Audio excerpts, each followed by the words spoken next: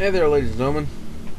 RVB Shard here with another rant for you guys. Now, I'm aware it's been a while since I've brought out my flaming stick of fuck you and beat someone in the fucking face with it who deserved it. But, you know, been crazy busy with work and, of course, the Halo 2 farewell video, because there's a lot of shit involved in that. So, having to work on that. However, I've decided to, you know, unleash my hatred upon a couple of topics. And, you know, take a break and just vent for a while. So here goes. First up, now, as most of you are aware, and if you're not aware, then you've been living under a rock for the last, like, year and a half, but May 3rd is the start of the Halo Reach beta, looking to be a very awesome game. However, coming part and parcel with the awesome release of a beta is, of course, the whiny little bitches who fucking start complaining because they can't get into the beta. Now, the prerequisites for getting into this beta are very simple. However, some people just can't seem to grasp this fact, so allow me to make it very clear. You want into the beta? Buy ODST, you cheap cunts! I am tired of reading on forums people whining going, well, they say it's a public beta, but how can it be a public beta if I can't get into it? You know, me and my 6 billion other cockroach-type friends who are so cheap that they, you know, don't actually buy pizza, they just, you know, lick the box. You know, these people, fuck you, okay? Just because it says public beta does not mean you, every other fuckstick and their dog, gets into it. This beta is for fans of the Halo franchise, people who actually had the common decency, general, you know, idea to go, oh, Halo game, I'm gonna buy that, and try it out, and keep ODST in their collection so that they can actually play the frickin' beta. It's this whole argument of, oh, well, they shouldn't call it a public beta then. Fuck you! You know, just because it says a public restroom doesn't mean you're allowed to fucking live there because you're part of the public. You know, it's a frickin' restroom. If you need to take a piss, you go into a public restroom. You don't set up shop and sit there and start charging people because you're public. Fuck you. If you want into the beta, then you have to meet the prerequisites. You have to buy ODST. Stop being such a cheap little fucking whore and complaining. Well, I want to get into the beta, but I don't want to buy ODST because it's not such a great game and I don't... Fuck you! ODST was a reasonably good game. Granted, it wasn't perfect, but hey, it was a fun distraction, and it got me into the beta, so F you! Nah! Next up is another subject, which I've mentioned before, but in the coming months it will still have continuing repercussions. Namely because of the update that's coming for Xbox Live to increase you know, add the new framework, the new friends list cap and stuff like that. So it will still work. But it's hackers and modders. Yes, you villainous bag of ne'er-do-wells and fuckers. I could I wouldn't even piss on you fuckers if you were on fire. To be honest, I wouldn't even spit on you. I would sit back there and huck petrol at you. To be perfectly honest, I fucking hate hackers and modders. There is no reason to be that much of a douche.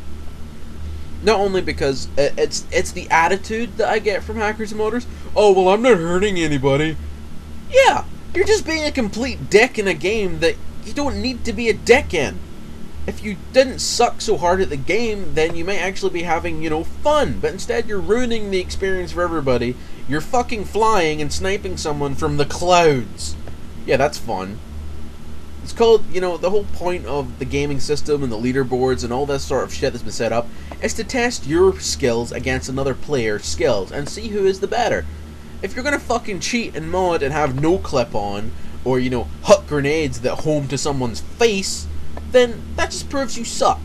You suck horribly, and you're a very, you know, weak-minded, pitiful-willed individual who should probably be anally raped by a midget wearing a metal faceplate that can headbutt your crotch. Okay? Fuck you. But the whole point, though, before I went on that tangent, was the whole point is that these hackers and modders who got banned by Microsoft recently, well, like the last couple of months, because they had modded consoles, are now still bitching and still trying to take legal action against Microsoft to get them unbanned. Fuck you. If you're dumb enough to break the user agreement and, you know, breach the terms and conditions of Xbox Live, you get what you deserve. You don't have a legal leg to stand on.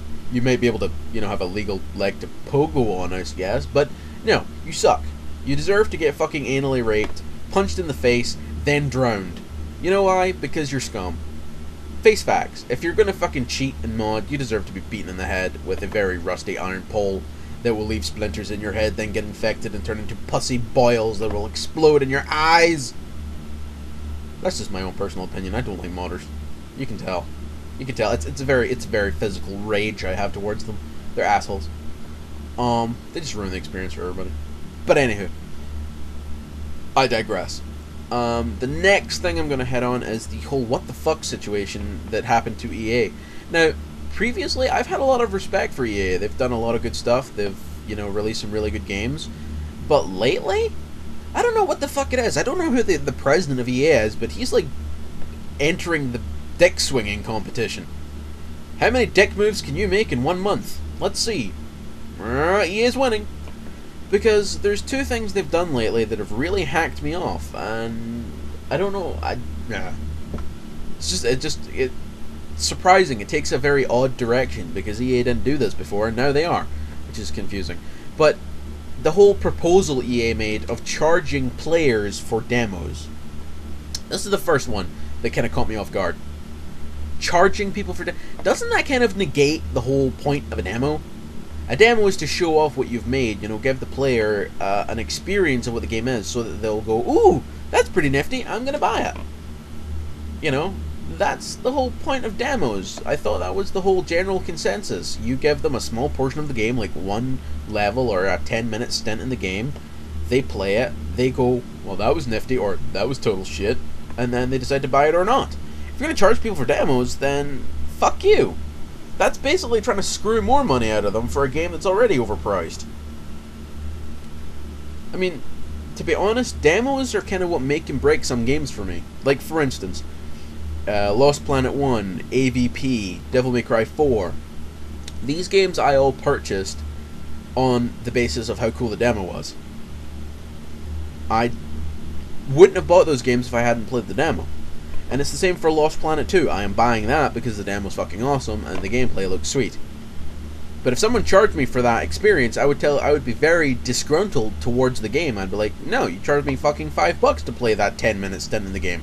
Go die. It's like they're taking the sort of MMO approach. An MMO charges you per month for playing the game, which is fine. It's a business model that works. They have to continually add stuff to the game and keep it fresh and new. They have to justify the charges. Whereas charging you for a fucking 10-minute portion of a game? Go die, EA. Seriously? Go freaking swivel on my middle digit, you fucking assholes. You're greedy fucking ass munches, and I don't know why the hell you're trying to pull this bullcrap. And I really hope this doesn't take effect, because if it is, I am not playing any more demos, period. But anyway, the next thing they've done recently is kind of mingled with another subject. I've nicknamed it the Triangle of Douchebags. Now, it involves Activision, EA, and of course the aforementioned Infinity Ward. Infinity Ward, the scum of all. And when I say Infinity Ward, I don't mean the guys that are still left there, the guys who actually did their fucking job. I'm talking about the two ex-heads of Infinity Ward that have now set up their own new studio with the backing of EA called Respawn Studios. I don't know what the fuck EA is thinking, why the hell they're even getting involved in this dispute, because it's between Activision and EA. Not EA, Infinity Ward, sorry. Because Activision is Infinity Ward's parent company. They own most of the stuff they do, and they're kind of responsible for their fuck-ups. So, Activision's getting a lot of hate lately, which I don't agree with, because they were a pretty decent company before this whole bullshit hit. But I don't know why EA is getting involved. They fucking shouldn't. They should just keep their fucking nose out of it. But I think it's all the... There's a legal thing going on where Infinity Ward, the ex-heads of Infinity Ward, are trying to get the legal rights to the COD franchise, which Activision own, and thank fuck they're giving them to Treyarch, because Treyarch know how to make COD games that don't suck balls. All I'm going to say, Nazi zombies for the win.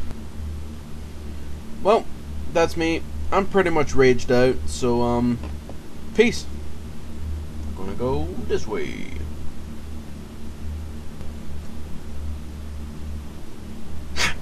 He is not here anymore. Good. Good. I am Bob. I have not been here for a while because I tried to find Henry and I couldn't. And now I'm going to lick my own ear.